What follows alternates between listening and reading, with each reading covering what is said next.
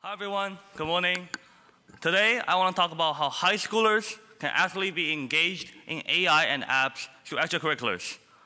My name is Tianyi Huang, and I'm a rising senior at American High School in Fremont, California, and I founded the Apping Club in 2022, which is 2 years ago, and now we have 500 plus members, and we're also partnered with Apping Inventor Foundation, and I stand here as their first ever student ambassador. In this day and age, AI literacy has become a very essential skill that everyone needs to be equipped to just really survive and be able to thrive in this environment and age. And in schools, we barely see any AI courses or curriculums being implemented. I do not see any AI course in my high school or my friend's high school or in our club members, which, for example, we have students from North Carolina, we have students from Arkansas, students even from the Philippines, and even Luxembourg, which is very surprising. And for some, they do not have the resources or access to the internet that we're also privileged to have. So what I aim to achieve with Apping Club is that I want to provide an opportunity where anyone, regardless of their age, regardless of their location, can join. And they're able to get immediate, free access to leading information that they will need for AI and apps. And in my research paper and my study, I aim to share you guys the blueprint of how you guys can make your own Apping Club, whether it's making a chapter club for us or making your own club, regardless of how you're going to brand it. So in our club, we like to engage and categorize our members into 3 categories when they join. 1, beginner, intermediate, and advanced. And how we do this is that once they join, they do a very starter survey, and then we'll evaluate their skill from that point. And the purpose of this is for us to have a better understanding of their skill set and placing them in different courses that we offer. So they have a more personalized experience rather than just, oh, we have these courses and you're going to have to try to just, learn this, right?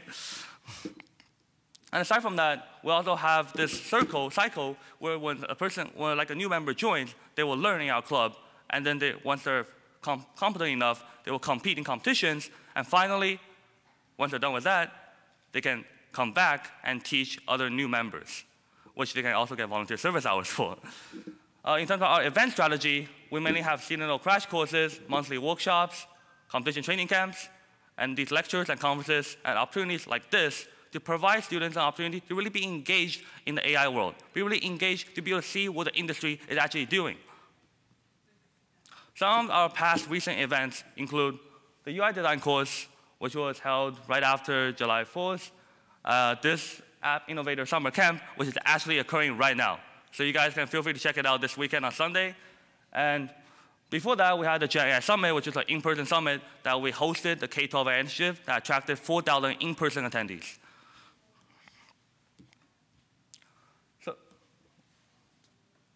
And due to time constraints, I'll just run down these slides really quickly. So first of all, our organizational structure. Here's our officers and executive structure. And regarding our engagement strategy, we mainly use Discord, LinkedIn, and Twitter. And why Discord? Because students love Discord. In fact, look at this. We have 577 registered members on our website and 408 members in our Discord server, meaning that 70% of the students across the world were able to join our Discord server. So yeah. And next, our impact. So since founding on November 6, 2022, we have amassed, as I said, this amount of members, and our impact extends to 10 countries, including the following. Our gender distribution is actually fairly decent, because we have 33.7% who are girls, 62.43% who are boys, and the rest are currently unidentified. And our median age is 15, meaning that most of the students that join are high schoolers, which is exactly as what we expect. And they win in competitions after our programs. They'll win competitions such as ISEF, MIT Summer App Song, the Congressional App Challenge, and etc. Now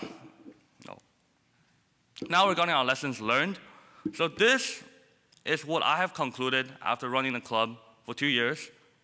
And I realized that in the main 6 points I have summarized, I felt like the most interesting ones is 1, the importance of having courses that actually fit what the students want, instead of what we want to teach them. It's very important for us to understand what the students actually want, Not just, oh, I want to teach him about AI, so let me just get this high-level course on AI, which no one's going to want to learn, because students are interested in courses that they can understand, not courses that the teachers or us may want to intend them to learn, because students may not learn at the same pace. And also, a lot of the members at first, after they joined, they had no idea how or what they should do after joining. So make sure that you establish a very clear framework on what they should do after you join the club.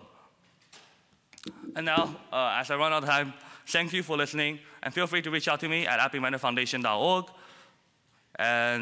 or you can just find me as I walk off the stage. So yeah, have a good day.